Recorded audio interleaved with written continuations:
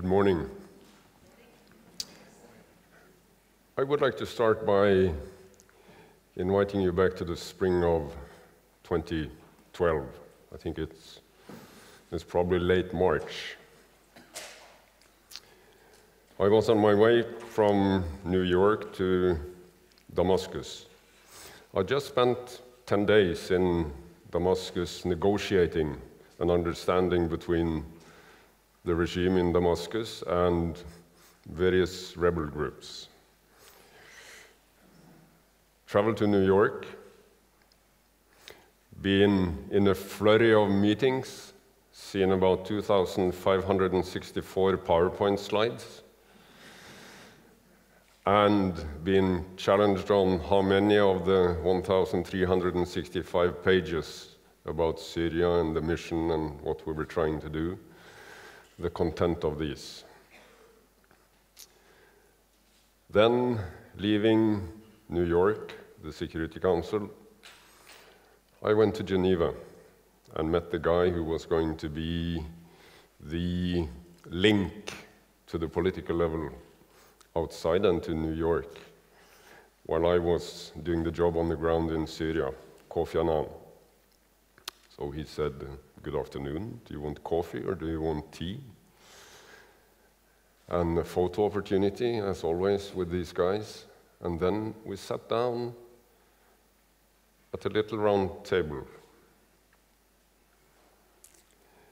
And in the next about 10 minutes, he, as the leader, gave me the aim, the direction, and everything I needed to know about what I was going to try to achieve in Syria.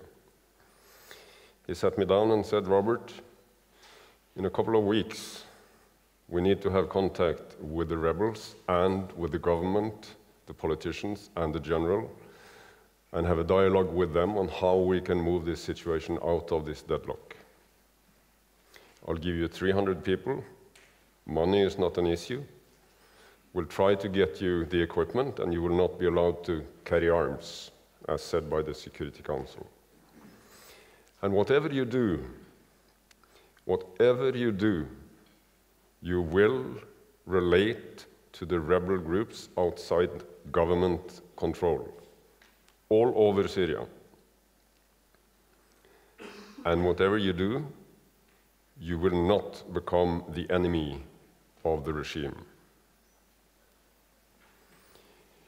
In a few minutes, he gave me, let's say, the frame, the time, resources, people, money, equipment.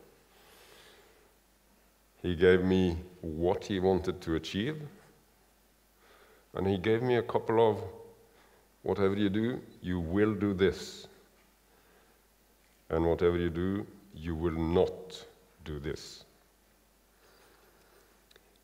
And as a leader, that is exactly what you are expected to do, and exactly what you need to do if you want to succeed with whatever results you're trying to create, with whatever mission you're on.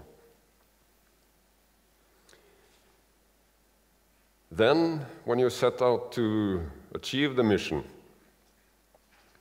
you will meet your bear. Not that kind of bear, but the kind of bear with 4 legs in this picture. I've met mine on several occasions, but Freddy, a fishing and hunting comrade of mine, he tells the story of when he met his bear, a real 4-legged one. We were on different tracks. He was running hotels. I was doing the military stuff and working for the UN. And at that point, I also had already several trips to Afghanistan with what we have been doing there.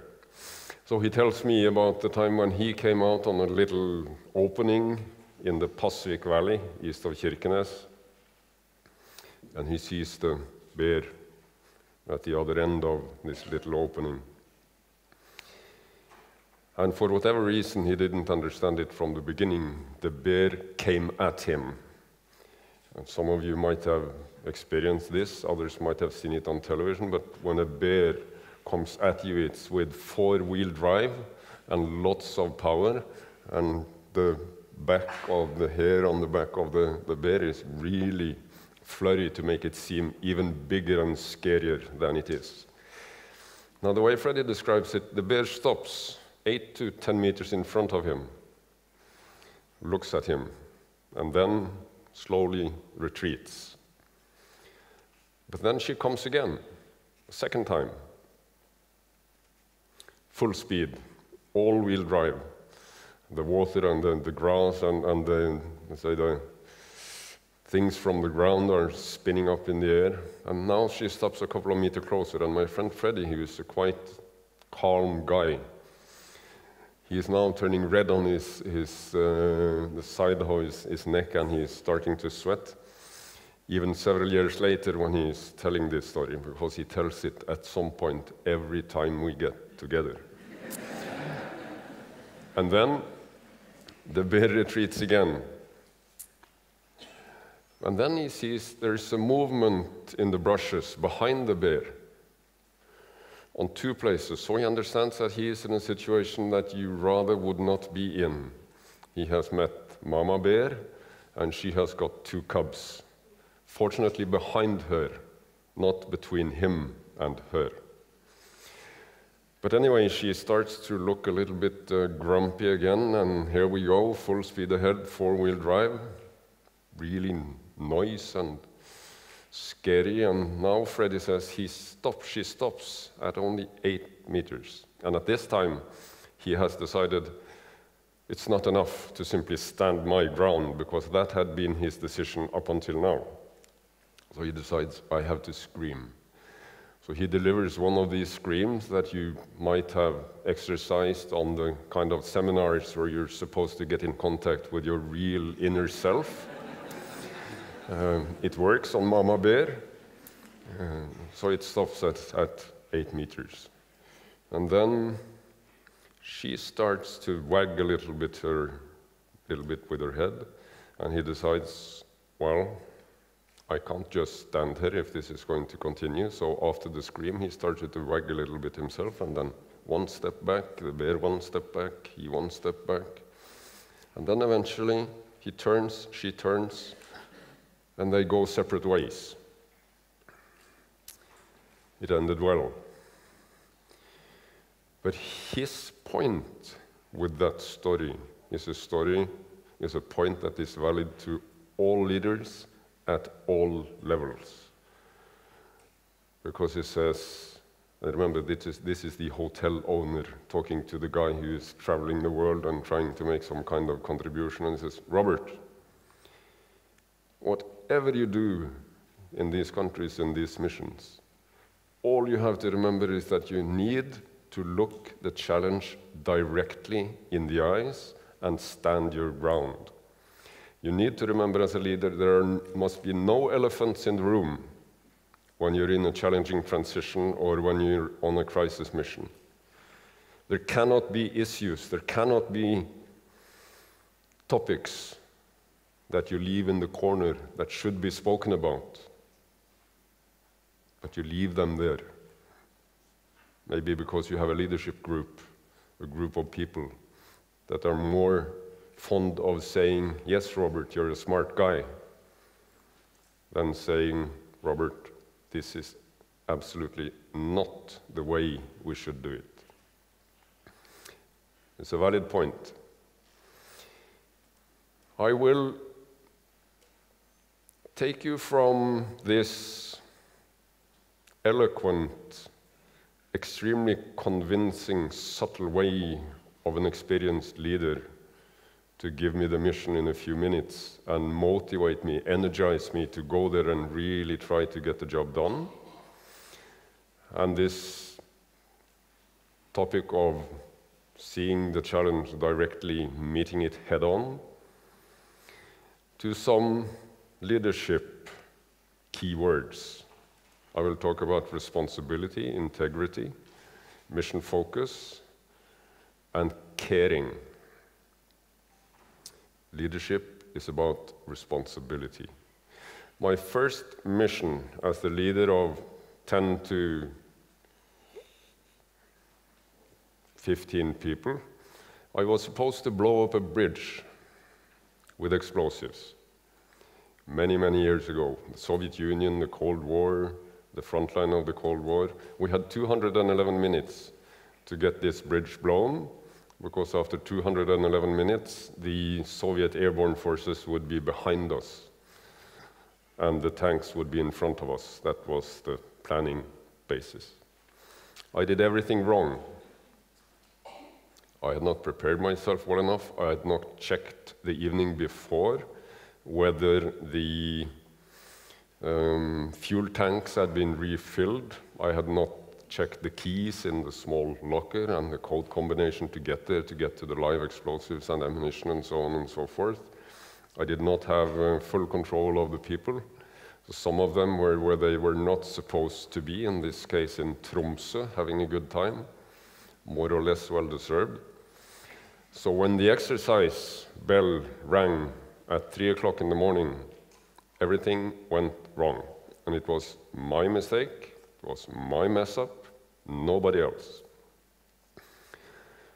But then, when we had the gathering with the commander at the next level, and the whole group, we were waiting, humbled, for the disaster to really make us blush and to really make us feel small. But that didn't happen. That didn't happen. The leader at the next level, he stood there in front of the big boss and said, I have not prepared well enough for this. I have not checked the keys. I have not made sure we have trained well enough. This was my mistake. It will not happen again, and I'm sorry.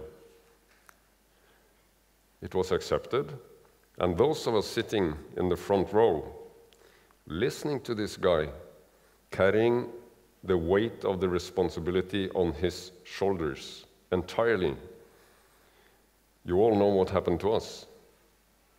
We were motivated, we were inspired, and we decided never ever again were we going to do such a stupid mistake. We would be prepared the next time.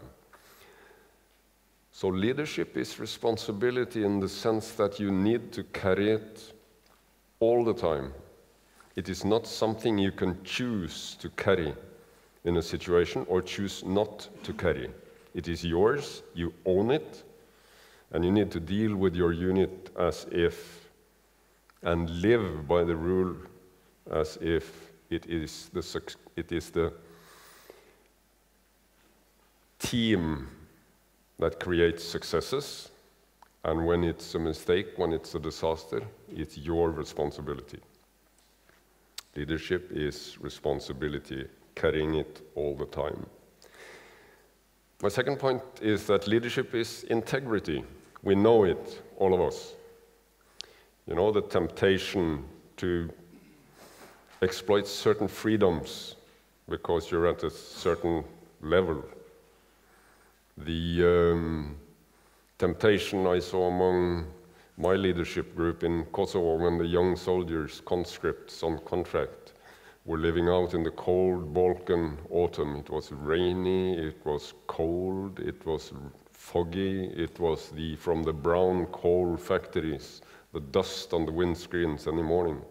And they were digging holes in the ground because in this mission it was expected that we might see a Serbian counterattack on the forces that were now protecting Kosovo. And then they decided, while I was away, that they didn't like to have the black boots on that went high on the legs.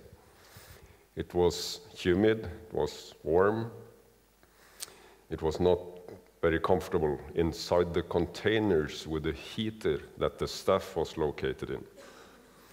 So when the young soldiers then came from the field, wet, dirty, tired, hungry, to have support and help and assistance and inspiration from this leadership team, What do you think happened when the leadership team came there with? They had bought some small sandals, so they came out and met these soldiers, warm, dry, and with yellow and green and pink sandals on their feet. They had credibility in exactly 1 minute. Then it was gone. Whether it's about leaving a note on the car that you scratches in the parking house, whether it's not allowing yourself freedoms that you cannot give to your people, leadership is integrity, and it starts with you. Leadership is mission focus, is my third point. I'm going to invite you to Homs. We're back in Syria now, inside Syria. It's a small village. We are there with the direction and the mission understanding communicated by Kofi Annan. We're going into Homs to get then contact with the rebels inside Homs so that we can speak to both sides, not only the government and the generals in Damascus, but also the rebel groups outside government-controlled areas. So we are 2 cars, 8 people unarmed. We stop at the front line with the tanks and say we're now moving into Homs to meet the rebels.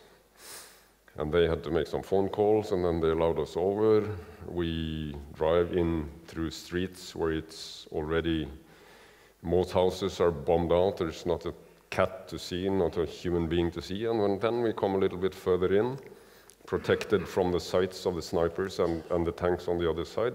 There's a group of 200 to 300 people in a square and meeting us. We leave the cars and we start to find a way to get in contact with the rebels. Now, long story short, at this point, after a couple of minutes, one of the locals are shot through the head, standing next to one of my observers. And this was a Scandinavian observer who was in a dramatic mission for the first time in his life.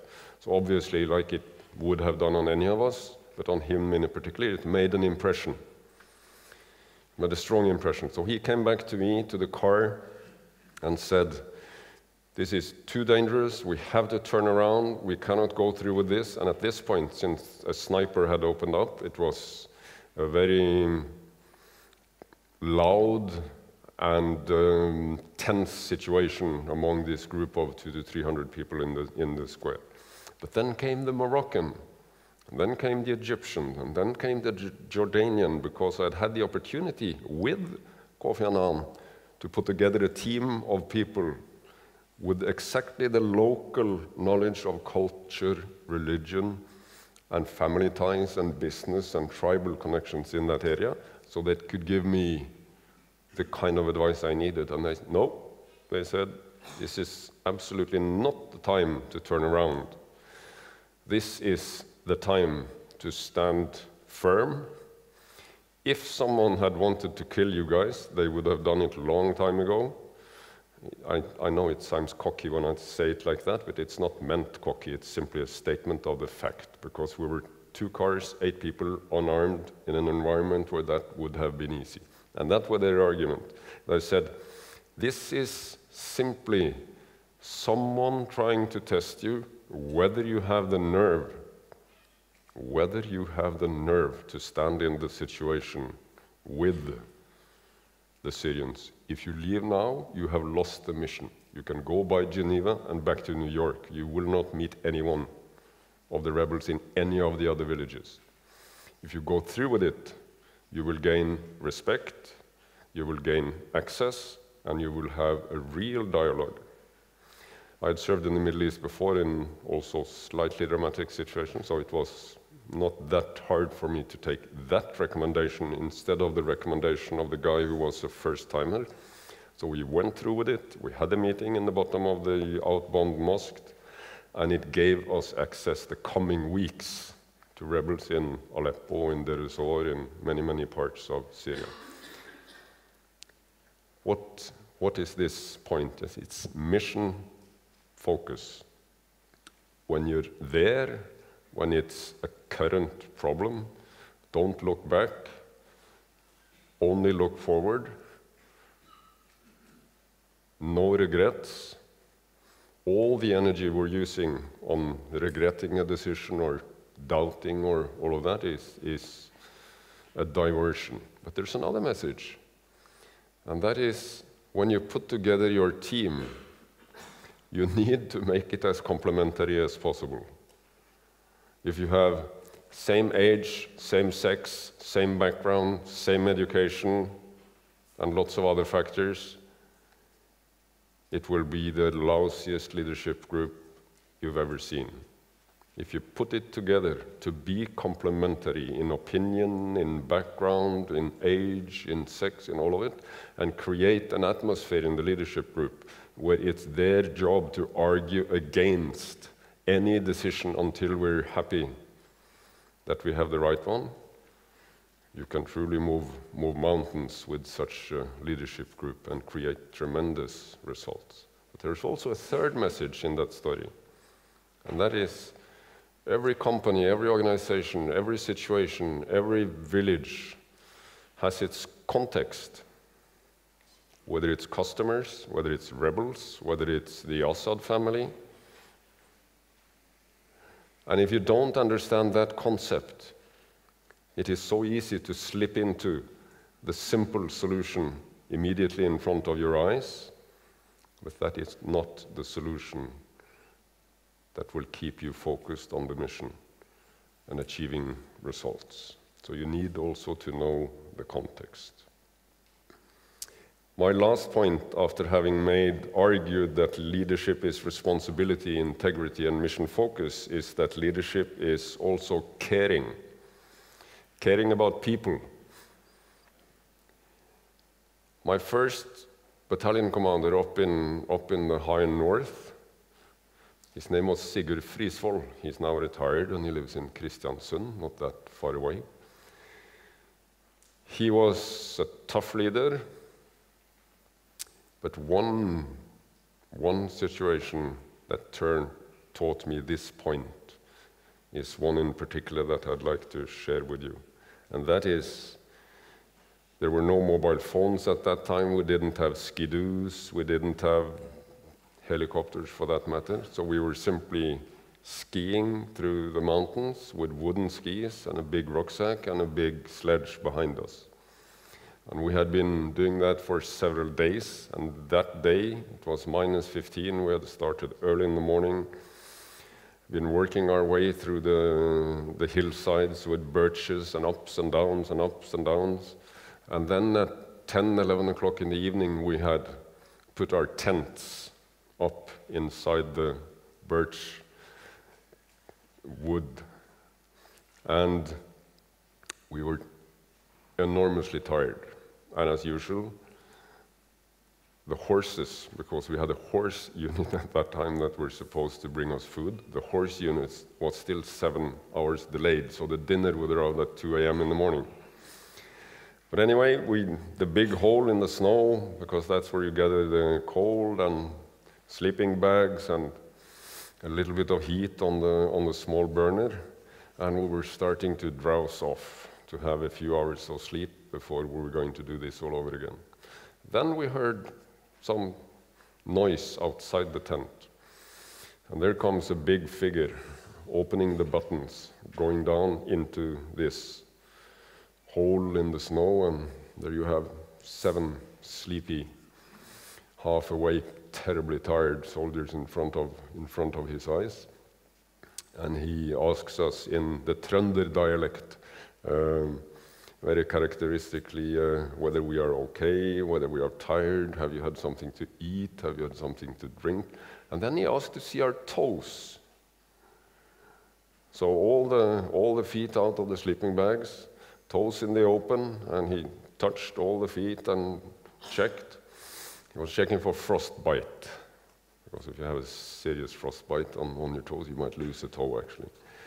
And that was not the point. It's a fairly benign point, but what he demonstrated to us, because it was not one tent, it was 35, 40 tents.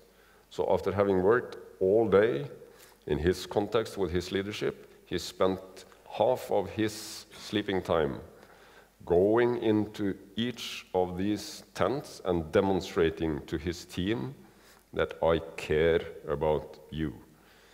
And he asked us how we had experienced the day, and when he left, of course it was with the demand, at 5 o'clock tomorrow, we're going forward. He taught me something that I've carried with me, and that, more importantly, I've seen with successful units all over the world. If you combine caring for people with demands, you establish a ladder on which they will climb. They will climb the ladder. They will be inspired. They will try to climb the ladder. They will feel the energy once they've made the first step. And then, with a little bit tougher demands, they will go for the next one. And that one, for me, is relevant in all leadership issues. So, responsibility, integrity, mission focus, caring and demands is, for me, key words on leadership. How do you prepare yourselves to move towards a conclusion? How do you prepare yourselves as leaders, as teams? I've met in many units, in many organizations, leaders and junior leaders who say that this is the way we do it on a daily basis. But if we experience a crisis, or if there's going to be a big transition, we'll do it like this. A late evening at 10 o'clock, 35 years ago, a UN patrol was walking a small pathway down to a village, towards a village in Lebanon. 8 people. They had an armored car behind them and a UN flag and a big light. Then they were ambushed. From a turn in the road, about 150 meters in front of them, there was a well-prepared ambush set up. They opened fire, Hezbollah, we believe, with a machine gun, with AK-47 rifles, and with anti-tank weapons. And then, what happens? What happens is that the patrol, they go down on their knee, and then they observe to see where the fire is coming from. Because we spent every training period when we had the soldiers at that time in the Norwegian system coming back for extra training, we taught them back home in Norway that if you are fired upon, you go down on your knee and you observe to see where the shots are coming from. Does it work? Obviously not. So we lost 1 hour that dark, rainy night, and this is at the beginning of my work, but that taught me a couple of crucial issues that I believe I will invite you to reflect upon also. You will act in a crisis exactly the way you act in your daily work. In the military language, you fight as you train. It's a terrible feeling in your stomach when the crisis is there, when you see that something is going wrong and you realize that we're conducting ourselves exactly in the same way as we do on a day-to-day basis, and in a crisis, in a huge rapid transition, in that kind of situation, it doesn't work. So, whatever we do, we should remember that we will act in a crisis. The team will relate to each other in a crisis. The systems will be worked in a crisis, exactly in the way we have trained. And then we're moving on from responsibility, integrity, mission focus, and caring combined with demands. I would also make the argument that one of the most effective mechanisms I have seen in any success unit abroad is to use bottom-up value process as a way to create a team that can walk through fire, achieve anything.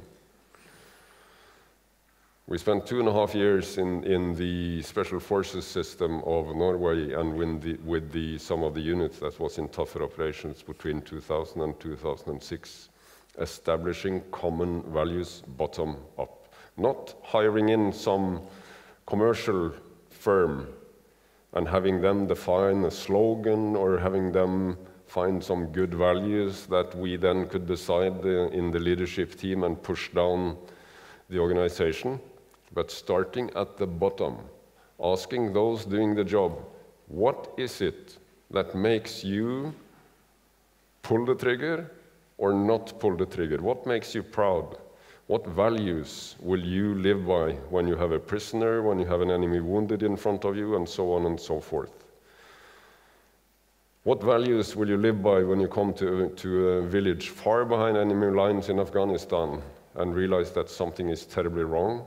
It's not necessarily your job to do something about it because you're supposed to do something else. What will you choose? Well, they defined respect, responsibility, and courage as the values that they wanted to live by. But that's not the real point. The point is that if you want a really powerful organization, you need to establish common values, bottom up, that are owned by the whole organization. And lastly, I was privileged to have a couple of years with the US Marine Corps in the US some years ago. And some of the professors, they asked us, in fact, rather rhetorically in the beginning, and we were then junior leaders, they asked us, how many of you have sat down, thought through, and formulated your leadership concept? I have been told that there's lots of leaders in the audience. I ask you the same question. How many of you have sat down and in 1, maximum 2 pages, formulated your leadership concept? The professors at the university we were attending, they said, okay, fine. We will spend 2 weeks doing this. You will sit down. It's not allowed to use slogans from books. It's not allowed to use lists from some other book or video with someone saying that this and this and this and this is what you need to do to be a good leader. It's going to be your concept in your words, nothing else. And when you're finished, you're going to convince the rest of us that it's your concept and that it will work. Fantastic exercise. To go inside yourself, search deep, use the time to formulate your leadership concept for yourself, maybe share it with others. It's a tremendous learning experience. I will conclude with my 9-year-old son. He gave me a leadership advice a couple of days ago, actually a couple of weeks ago. He came home from school. He was, like 8, 9 years old can be when they come home, and they believe that they have learned something, found out something really exciting, big eyes and proud and eager to speak. So he said, Dad, why do we have 2 ears and 1 mouth? Yeah, there's a little thing from mommy and a little thing from me, and there's a baby, and we all have 2 arms and 2 legs and 2 ears and a mouth. I suppose that's the way we're made. No, wrong answer. That's not why. And then, of course, I made myself difficult because I think I understood where we were going. And then with the energy of the 8-9-year-old, it comes, Dad, it's because you're going to listen twice as much as you're going to talk. And that's a good leadership advice. Thank you.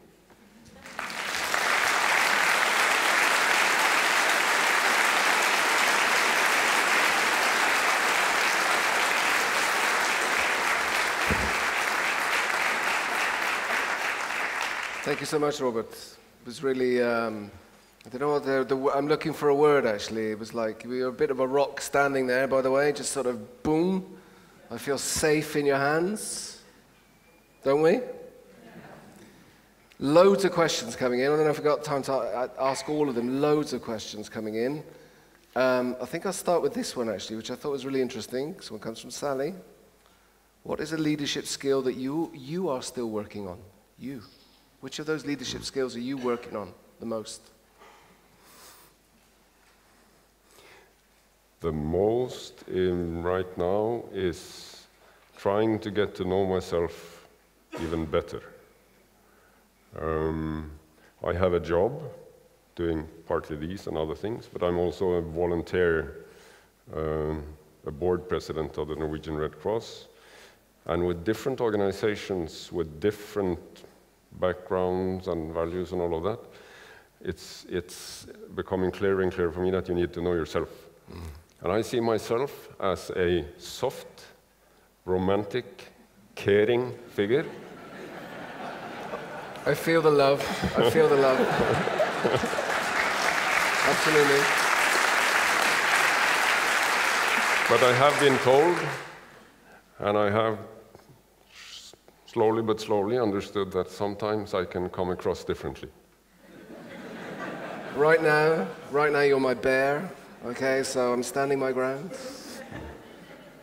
So digging inside myself and really trying to think in this situation with this group when I go on a winter exercise in the mountains of Norway, meeting the police, volunteers from the west coast of Norway and other locals, and how will I avoid being taken as a general who is coming to tell them what to do instead of someone who is inviting reflection and inspiring and all of that. So, another question here. Questions like, how do you keep calm in such extreme situations? I guess experience and training, you mentioned that. You talk a lot about this responsibility, mission focus, integrity, looking the bear in the eyes, caring for others. What do you think of politicians? Was that on this one? No, I mean, no. That's from me, eh? We haven't got that much time. I have a huge respect for politicians. Politics is by different rules. But if we go to the Norwegian context, I'm tempted to say that we need to understand that political dynamics, political arguments is different from substance and fact and what we need to work with. When I visit and discuss with police chiefs, with health service chiefs, with other in the public service of Norway, many of them are frustrated because they think that they are not getting through with their arguments based on their trade. But you shouldn't be frustrated by that. Political logic is to try to tell a lie without being caught in a lie when you believe that that is going to give you more votes. And we should respect that. That's the way it is. But if we use, for example, new public management in a very destructive way from the top and take directly the political logic and push that down through to those who are going to do the job based on a trade, the police, the health workers, and all the rest of it, it's destructive. So we need they are in translate. the front line. They are the guys dealing with the facts, everyday facts. That's what you're saying. How often have you heard Norwegians or Norwegian politicians say Norway is the richest country in the world. Yeah, I don't believe You never that, by the heard way. it, right? Yeah. You know what number we are? 29. I know all this. You don't need to tell. You're exactly. talking, you're preaching to 29. the converted. Yes, I know. And how many times have we heard, I'll talk to you instead then. Yeah. How many times have you heard politicians say Norway is a small country? It's like an elephant that we have accepted, all of us, and it's used as a political term when you want to excuse that you're not taking on the leadership in the world that you could have taken on the climate issue, in the UN, in different contexts. It's used kind of an excuse. No, we're a small country. But we're not a small country. We're one of the biggest countries in the world. We have the second largest coastline in the world. We have an oil and gas industry from this city down to where I were yesterday in Bømlo and Stavanger. That's exporting 1/3 of the energy supply to the UK. We're a huge country, strategically in a vulnerable place. Again, dealing with the facts. Get rid of the elephants. Leave it to the politicians. Robert, be ready.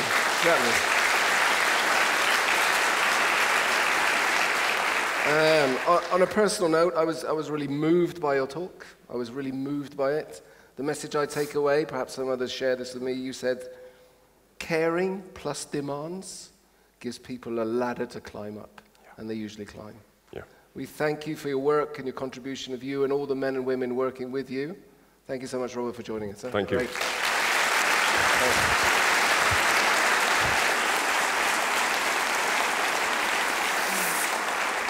Fantastic. We've gone a little bit over time, but I felt we needed to ask those questions there. We're going to have a lovely lunch now. One thing before you go to lunch, when you go to lunch outside, there are some young chess players out on the grass, about 8 of them, from the local Ålesund Chess Club. They're going to be sitting at tables. If you fancy taking them on, take them on.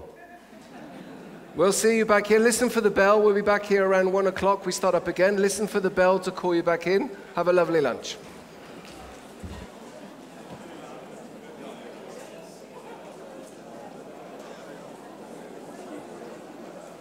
Ting ting like glitter and gold. I got fire in my soul.